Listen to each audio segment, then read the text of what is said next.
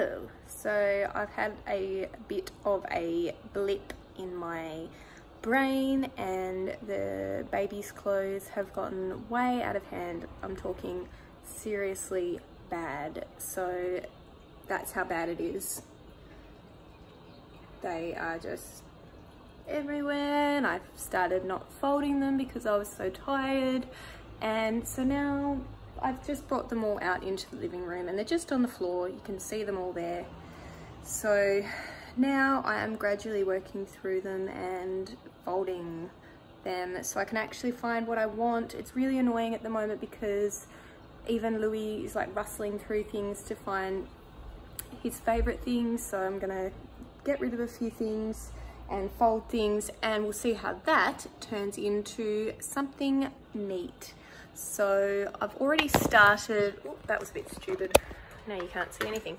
I've already started to fold some things. So if you have a look over in my pile, you can see I've started folding things and organizing things. So I've got one for that and one just there. So I'm just gonna work on that right now and I'll show you the finished product.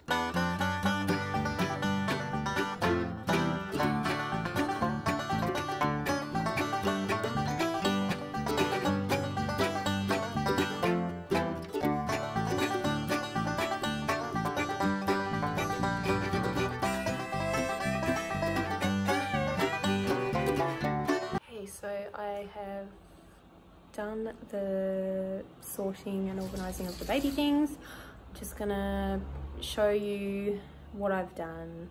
So here is all my baby clothes, which I still think is way too many. She's never gonna wear all these, but you know, this is how it goes. And we get an obscene amount of baby clothes. I'm actually thinking I'll ditch a couple of those shoes because she doesn't really need all those yet either. This is the bag of stuff that I'm getting rid of, and I have crammed a heap of other stuff in there, and there's also some 1-0 stuff which doesn't quite fit her yet in the bottom, so I'm keeping that there.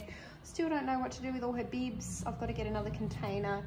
And hats, we can set aside the woolly hats because it's coming into summer here and we need to use the summer hats, so I sort of need something to put the accessories in, so I'll work that out later.